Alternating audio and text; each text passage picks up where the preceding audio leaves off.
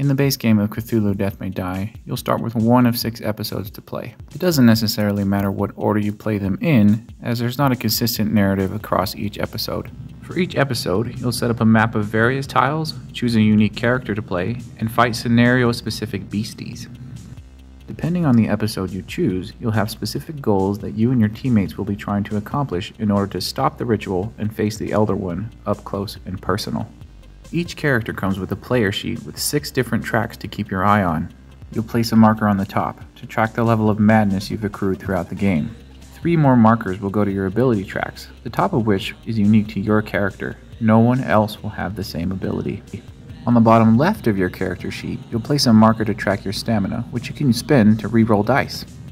You'll place your final marker on the health track, and if that ever reaches the skull and crossbones, well, you're dead. Finally, everyone will be dealt 1 medical file which, depending on how you cope with it, will either help or hurt your team.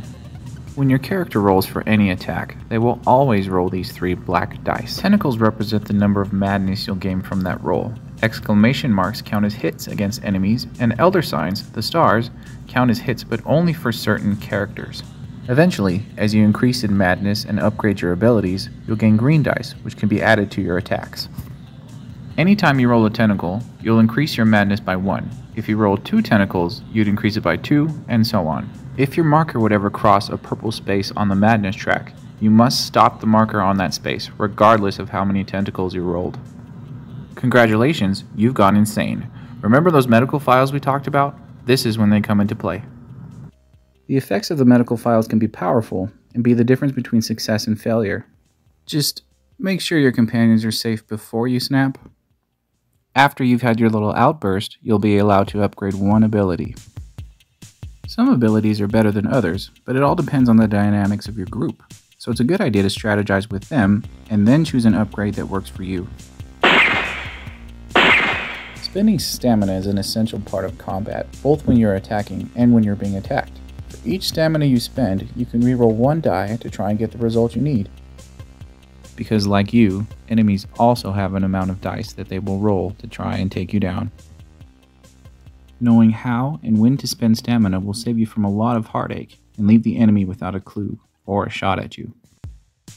After each turn, you'll draw and resolve 1 Mythos card. No one likes these, and they can devastate you and your plans in an instant. If you see this symbol, it means the other one is closer to being summoned.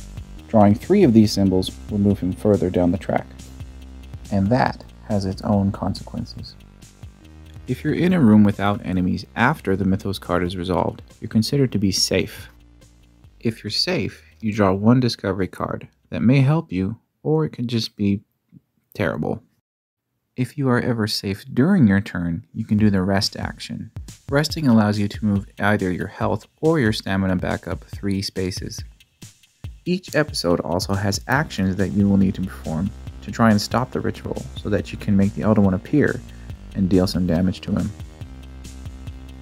Once that happens, the Elder One's marker will continue to move after every 3rd symbol is drawn.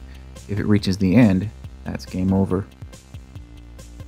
Otherwise, you and your friends will face off against the boss with all your fancy new abilities.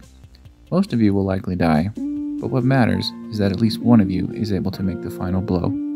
Cthulhu Death May Die is a game about balance.